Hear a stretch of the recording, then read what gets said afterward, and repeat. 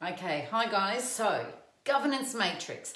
This is really important for anybody, particularly at your application stage, but this is also really good knowledge to have as an approved provider and how you're going to structure your business, what your reporting requirements are, or your reporting mechanisms, or your delegation of authority, all those sorts of things. That's what this works for. So your governance structure.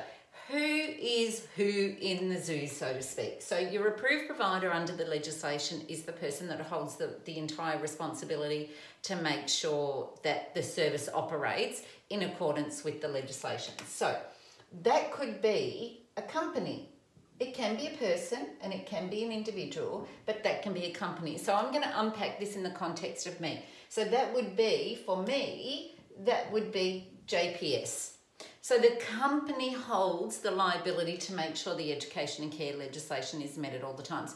Then I'm going to delegate that authority over to a nominated supervisor, and that nominated supervisor is the person who who makes sure that the company is meeting their obligations under the legislation. So that would be an individual. Now, that can be you as the approved provider. There's a lot of approved providers that also, they're the representative of the company, whether that be a director or a partner or whatever that is, and they were also the nominated supervisor. But if we unpack it in my context, then that would be me. So that would be Jody, who is the day-to-day operator, and Jody then has to answer to the company, which is JPS. So that's how we do that. Then we would also have a delegation of authority down here, because the coordinator, particularly in family daycare, has liability under the legislation to make sure that educators are meeting the education and care legislation. So this coordinator would have a job description, this coordinator would have a contract, this coordinator would have a whole range of things that they need to be meeting. So that would be another individual. And that individual now, I don't think I spelled it right, that individual now is reportable to Jody. What does Jody need to know? Jody needs to know the compliance of the service. Compliance. Jody needs to know what the program is, whether that's meeting the children's needs. Jody needs to know what the client base is. Jody needs to know a whole range of things. So that coordinator now has that responsibility in order to report all of that to Jody, so that Jody can make sure that JPS are meeting their obligations. So far so good, all makes sense?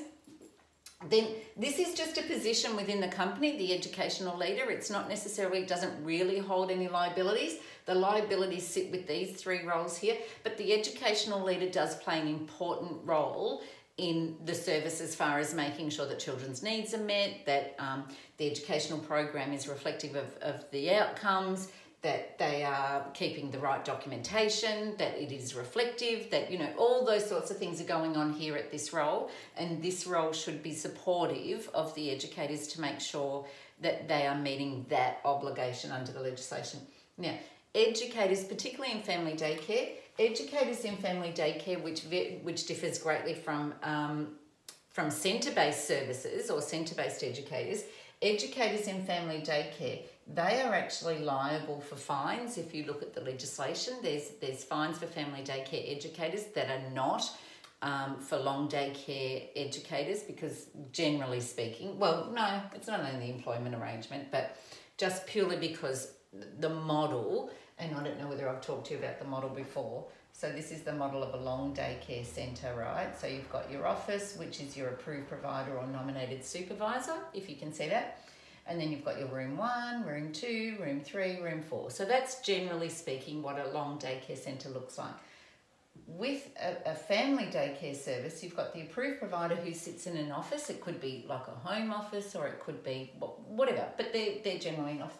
And then you've got your educators are off here. So you've got this isolation, for want of a word, or you've got this wide distribution even. So the model is really, really different. So we've got to figure out how that model works for you. So with family daycare, educators in family daycare do have liability, and it's purely based on this model. So educators with that liability, they can be fined for a whole range of things, and they need to be aware of what they can be fined for, and you as a service provider need to be aware what they can be fined for, and you need to be monitoring that, you need to be informing them of that, you need to be helping them and supporting them and making sure that they've got the right information so that they don't attract any fines. We don't want people attracting fines. So that's pretty much how this works. So as far as what with this governance matrix, what you would sometimes do is the nominated supervisor would put responsibilities onto the educator, which we see in family daycare and which is the norm in family daycare, about filling in checklists or daily timesheets or having X responsibilities, whatever those are, and they do differ from service to service, but these need to be reported back somehow. So ultimately, this person or this company or this entity can meet their obligations under the legislation. So that's kind of how it works, because ultimately with the department, whether it be your state regulatory authority or your federal regulatory authority, it does actually come down to this person. So what are the mechanisms? Now, if you've got people at this level that are non-compliant, that actually reflects directly here.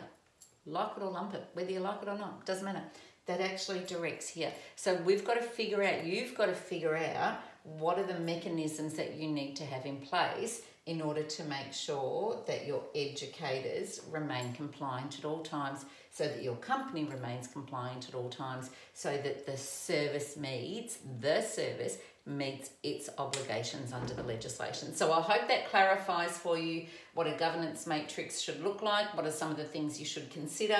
If you've got any more questions, please feel free. I've always got links in the bottom here.